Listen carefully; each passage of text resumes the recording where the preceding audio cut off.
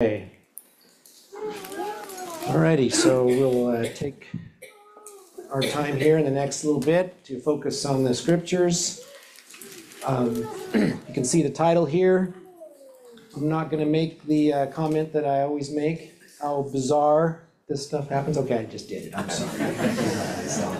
But for those that got to sit through the adult class, maybe some of this will resonate. It is always impressive how many other verses you can use. And that's just the nature of God's word. It's very in-depth and very, very deep. So we're going to talk today about enduring with patience. And there are lots of things that are happening in this world and in our lives that this topic comes to mind quite frequently. And I want to start out here in Hebrews 12, 1 and 2. I think many times we might end up with this text, but I do want you to think of this text when we come to the end. Hopefully it will all tie together.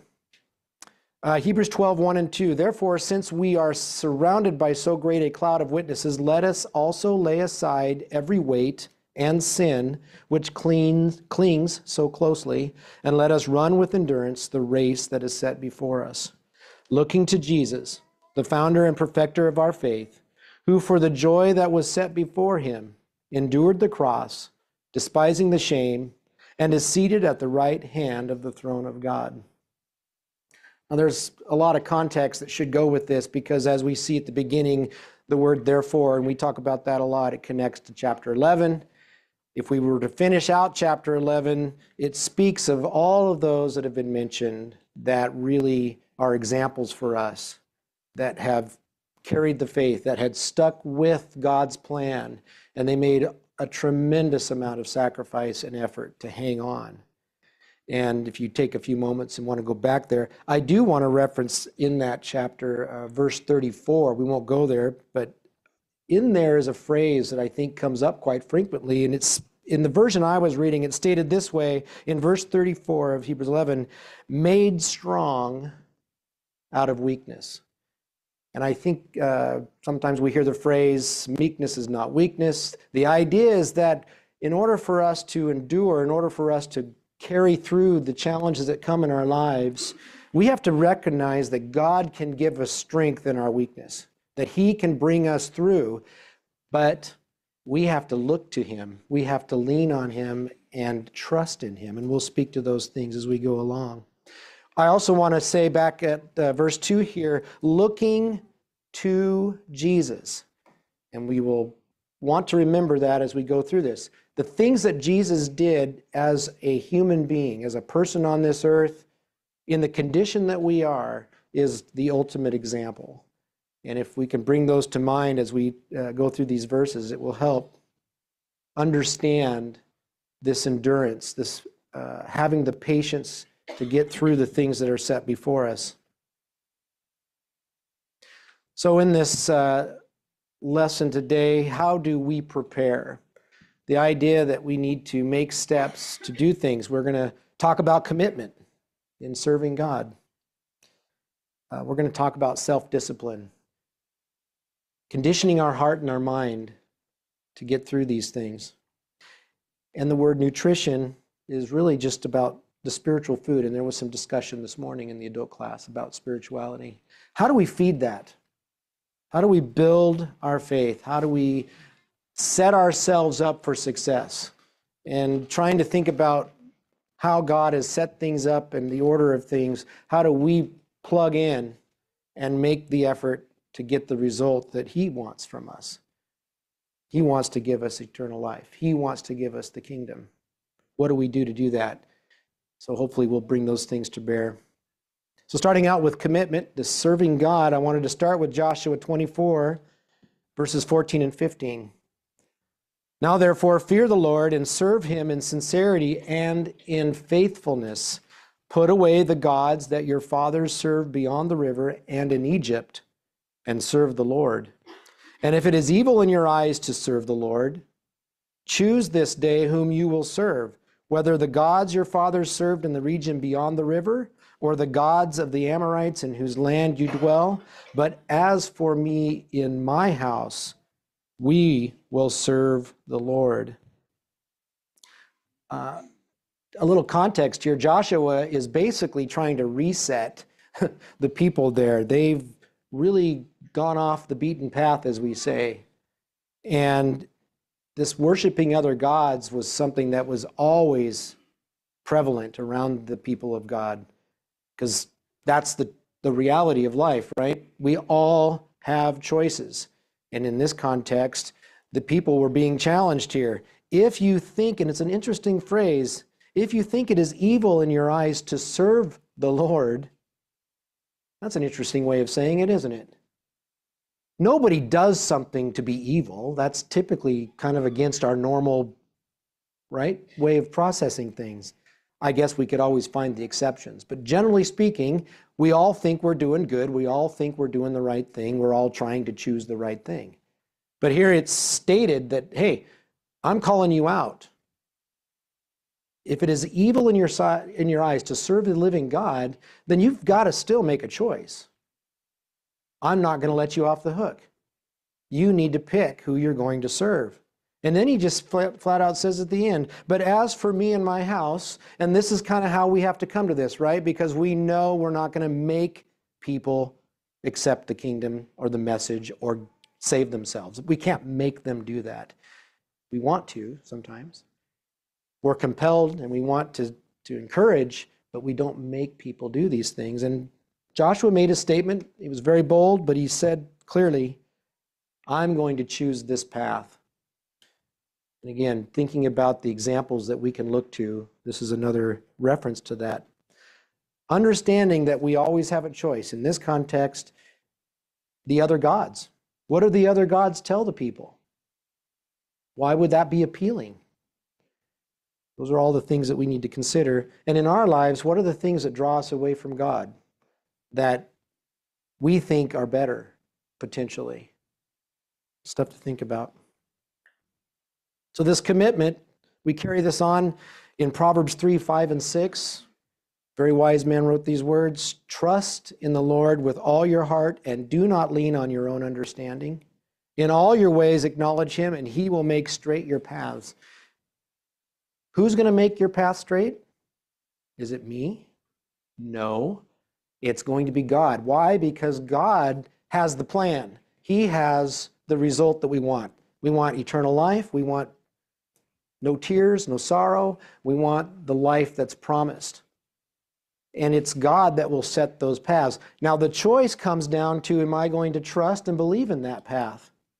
Am I going to take those steps? Am I going to commit to that path? And why does he speak with all your heart? Do not lean on your own understanding. Well, we know in other references, the heart is deceitful, right? That same heart can help you choose the wrong path, can help you commit to other gods, can help you do the things that will take you away from the result that God wants for all of us. In all your ways, acknowledge him. We're going to speak about that acknowledgement. Acknowledging what? We're going to talk about that. In Romans 10, 10 through 13, for with the heart one believes and is justified, and with the mouth one confesses and is saved. For the scripture says, everyone who believes in him will not be put to shame, for there is no distinction between Jew and Greek. For the same Lord is Lord over all, bestowing his riches on all who call on him. For everyone who calls on the name of the Lord will be saved. The idea that we can confess and say these things can bring salvation is a choice that we have to make. And it's a condition that we're all in. There's no exceptions here. The same Lord is over all. Now, we've talked about other gods. We've talked about the opportunity to serve and do and choose other things that are not godly. But we can see that this message says, focus on the true God. Believe. Be justified. Right size and line up with who the living God is. And get your mouth saying the right things and get your choices lined up. Confess this truth. You got to say it in order for you to actually take action. Sometimes we kind of skip that step. right? When we put the words out there, we write things down. I mean, we use email, right? Why is email dangerous? Because people save it. And they go, oh, you said that. And they go, yeah, remember you said that. When we say things, people remember what we say. And maybe we forget that, or we get cavalier in what comes out of our mouth, guilty. But the point is that that's where we start expressing what we believe, and we have to take action on that. We have to back it up with our actions. Everyone who believes in him will not be put to shame. What is the shame that we're talking about? It's the rejection that was spoken of this morning in the adult class, realizing that we're sitting here, we've all got the truth, and yet the parable says some aren't going to be ready. And Christ is going to say, what? I don't know you. The door will be shut. So we encourage that, not to scare you, but to remind you that this isn't something that's a myth, something that's not true. It's to remind us that we all have this choice that we have to make, and we have to put it in front of us. Moving on to self-discipline, dealing with the heart and the mind. 1 Corinthians 9:24-27 says, do you not know that in a race all the runners run, but only one receives the prize? So run that you may obtain it. And yeah, we all know this. If there's a race set up and we're sitting there and we're going, well, I want that prize. Well, you got to get in the race. They don't give the prize to the ones that are standing off to the side watching.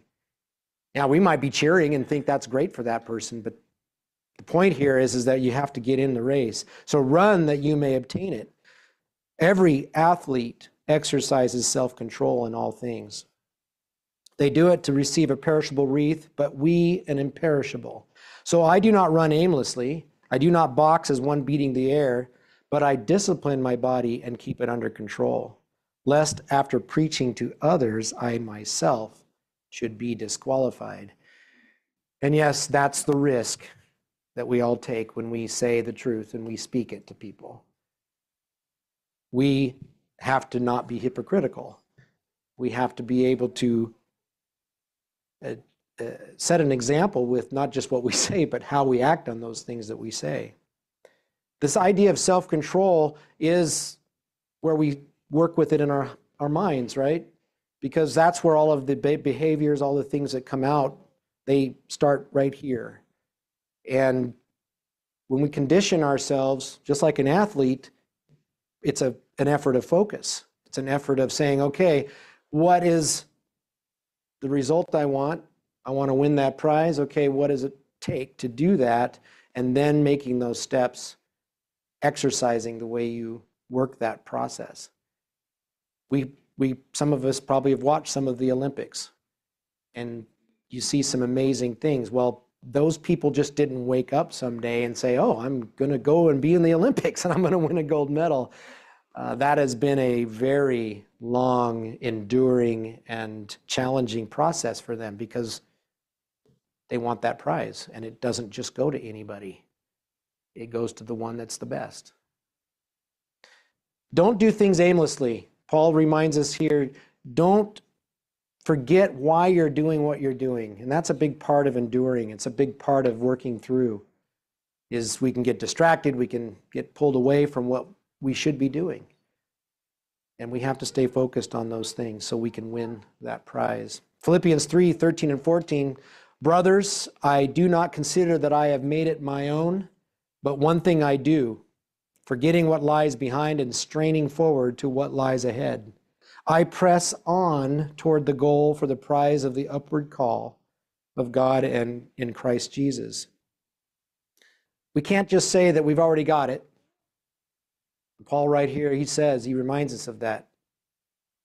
We can speak it, we can understand it, but until it actually is given, we don't have it. And he puts the action in place. He moves forward, puts that prize, puts it in front of him. A lot of times we can get bogged into, I'm tired, I don't know what to do next, I'm not sure what to do. Well, the scripture is full of action items, things that we need to move. And I think Don brought it up this morning. What was that phrase you brought up out of that song? Love is not a feeling, but an act of your will. This is an effort thing. We have to put what God has said in front of us, and we have to take action on that. There are emotions, there are feelings, that's fine. But when we actually start putting in the steps that we need to, as Paul's mentioning here, straining forward to what lies ahead, put that effort in. The reward is great. 1 Timothy 4, 7 through 10. Have nothing to do with irreverent, silly myths.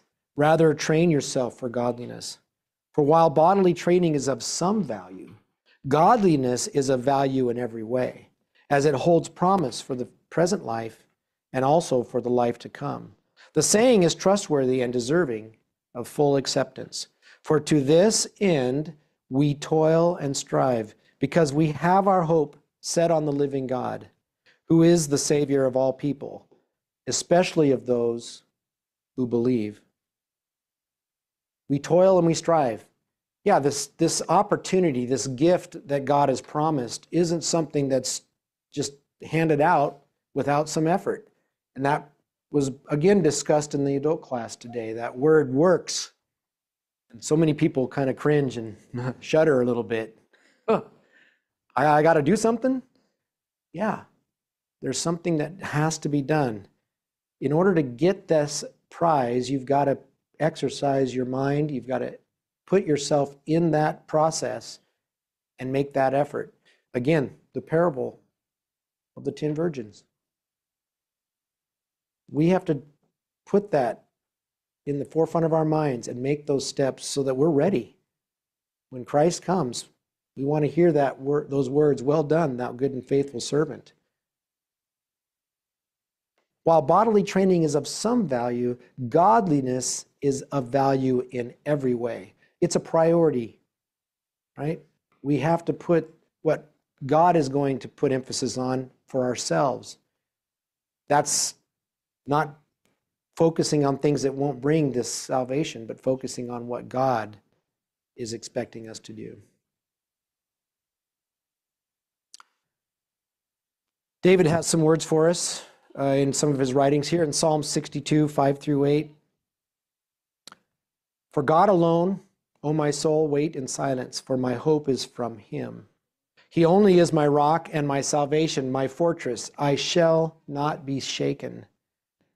On God rests my salvation and my glory. My mighty rock, my refuge is God.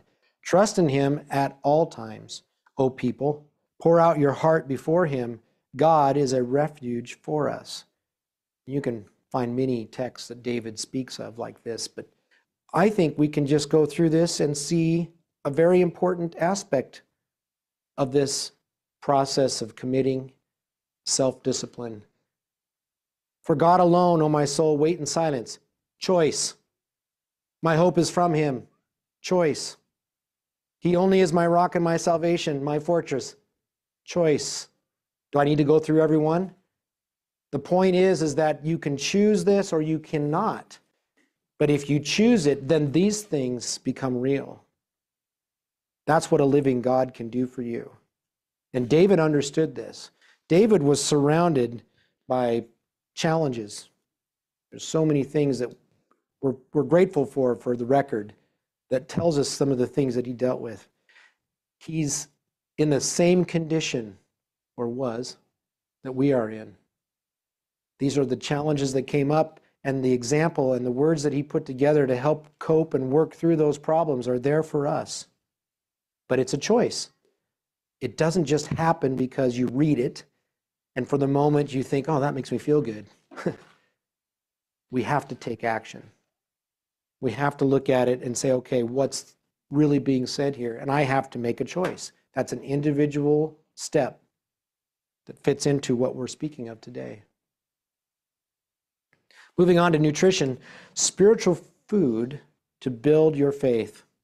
2 Timothy 3:16, for many of us, common text. All scripture is given by inspiration of God and is profitable for doctrine, for reproof, for correction, for instruction in righteousness, that the man of God may be complete, thoroughly equipped for every good work. Okay, all scripture. What does that mean? Well, there's 66 books in the Bible. There's a lot of information. So sometime we're going to have to sit down and commit to learning and reading and understanding what that is. That's going to have to happen. And we want that because it's inspired of God. And what does it give you? The doctrines, the things that you're supposed to know. It helps prove out things. It helps correct things. Everyone sitting in this room is carrying a wound. You have a wound. We all know it. That's the condition we're in. We're all failing. We're struggling. We're all sinners. So we all have to work at making these corrections, making these steps so that we can overcome that wound. It's tearing us down. For instruction in righteousness. Who's righteous? That the man of God may be complete. That's our goal. We want to please God. We want to be an example of Him, reflect His light. We want to put on that man, thoroughly equipped for every good work. And there's that word, work.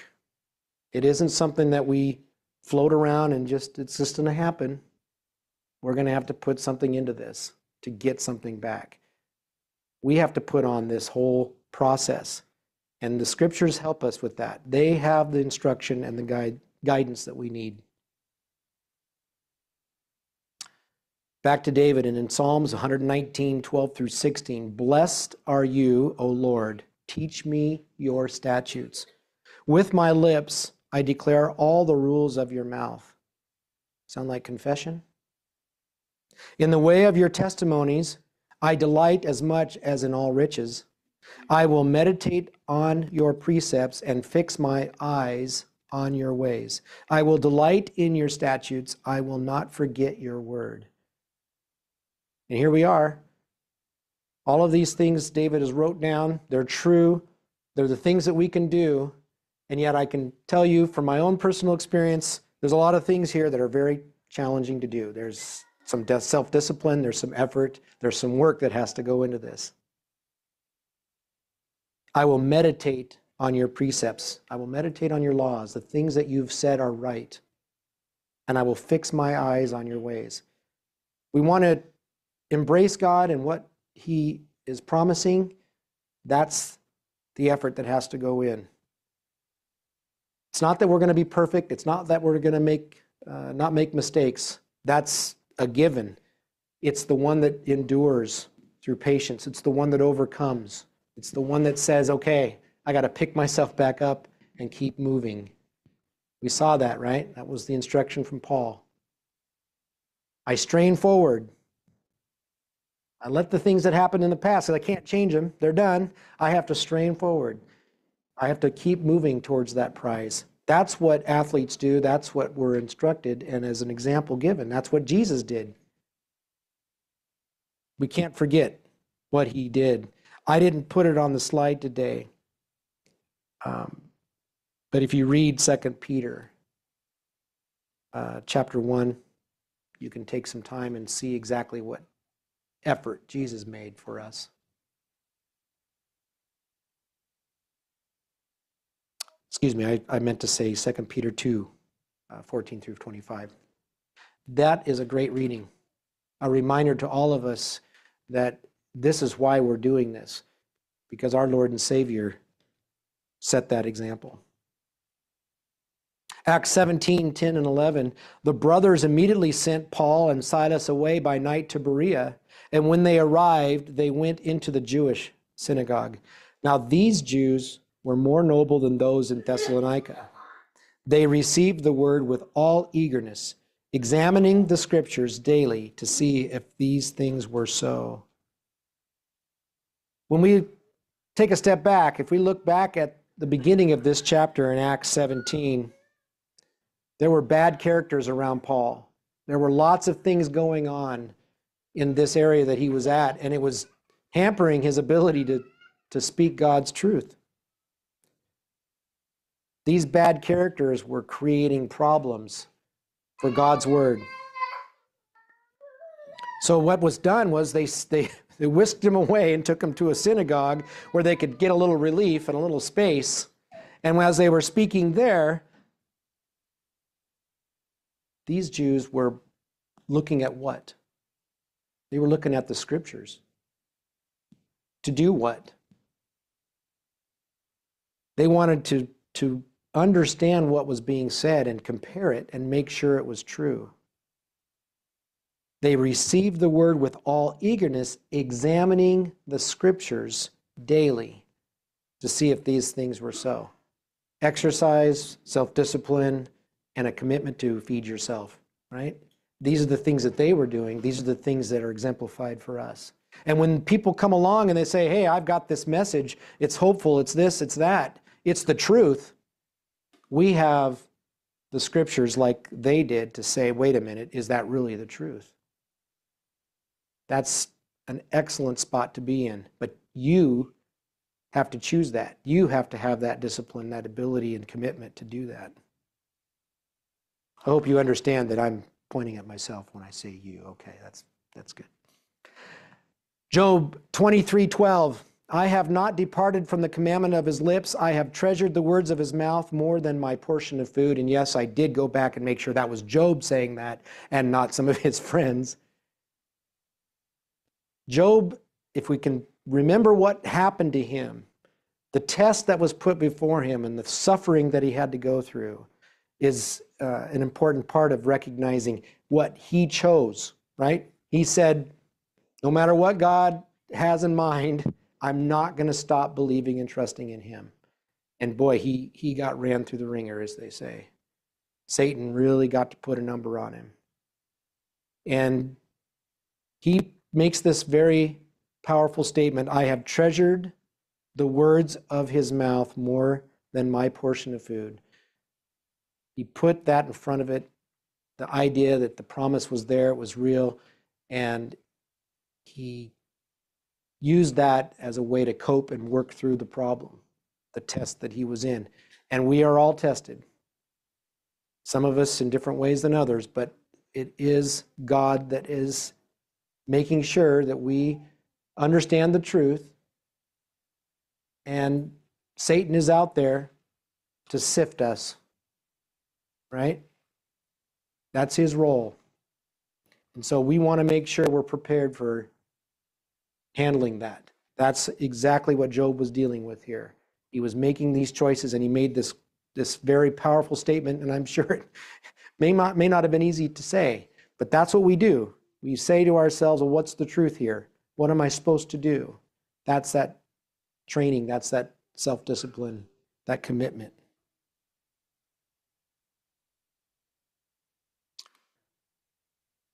Take a deep breath. So, we ask ourselves, why must we endure with patience? Why? Why has this got to happen this way? Why couldn't God have just made it great and easy and we'd all be in great shape? 1 Timothy 6:12 says, fight the good fight of the faith. Take hold of the eternal life to which you were called and about which you made the good confession in the presence of many witnesses. The message of the kingdom that's coming is a choice that we have to embrace. God, in his infinite wisdom, he set things up so that we have to make that choice. And if we don't choose anything, we still made a choice. Because as we talked about in the adult class, you're out if you don't do what's right, if you don't embrace the plan. And Paul puts it in terms here, fight the good fight of faith. Yeah, there's a lot of fighting going on in this world for lots of different things. There's politics you can fight for, there's community-driven events, there's all sorts of things you can fight for. But we want to talk about the things that bring eternal life, that bring us salvation, a better life. Take hold of the eternal life to which you were called. Everyone's called, but people have to choose that calling. They have to say, I want to believe that. I want to have that. And that's this good confession. We say that in front of our brothers and sisters. We say it at baptism at the start. Why? Because you have to say it so that you can take the actions. And the people that hear you say it can say, yeah, remember when you said that? That was important. That's when you started your path. And sometimes we have to be brought back to that, me. We have to be brought to that moment and we go, why did I say that? Well, I want to have and partake in this eternal life. Revelation 21:7 says, the one who conquers will have this heritage, and I will be his God, and he will be my son. The one that conquers. That's the overcoming. That's the endurance. Going to fight that good fight. Hebrews 11:6, another common text that we bring up here for good reason. But without faith, it is impossible to please him. For he who comes to God must believe that he is, and that he is a rewarder of those who diligently seek him. Diligence is another word that means work, right? It's, I've got to work at this. He is a rewarder of those that work at it. But you have to believe in him, you have to understand the message, and you have to say, yes, I want to be a partaker in that. 2 Peter 1:10-11. Therefore, my brothers and sisters, make every effort to confirm your calling and election. For if you do these things, you will never stumble. And you will receive a rich welcome into the eternal kingdom of our Lord and Savior Jesus Christ. Yeah, I want to hear, well done, thou good and faithful servant. I want to hear, come into my rest. I want to hear, you're healed, you're fixed, your wound is gone.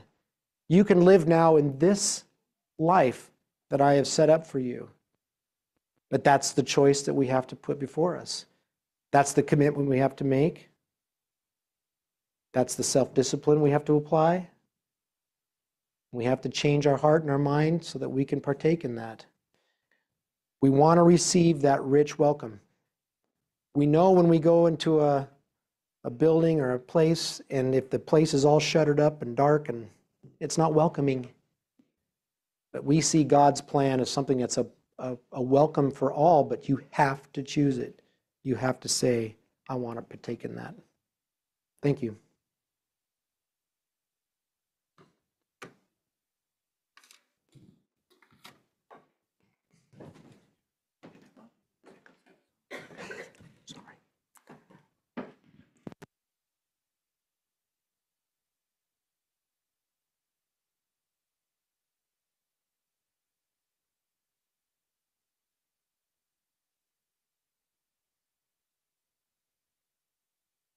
And let's turn to song number 63, Farther Along.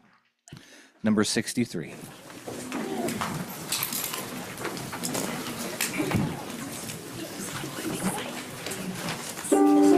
Let's stand, please.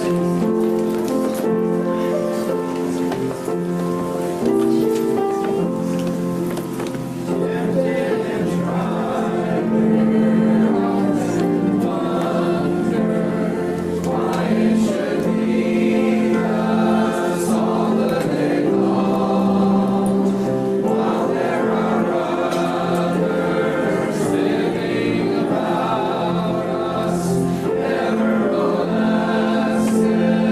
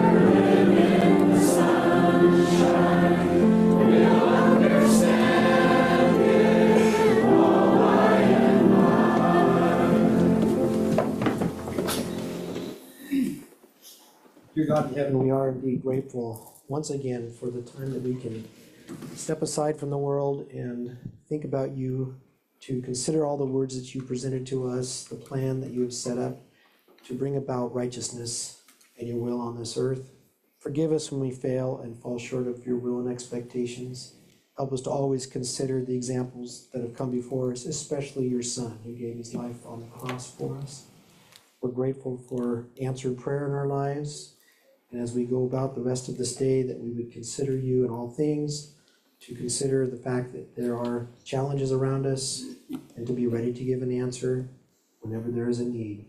Give us strength the days to come until your Son's return. And may we all hear those words, "Well done, thou good and faithful servant." In Jesus' name.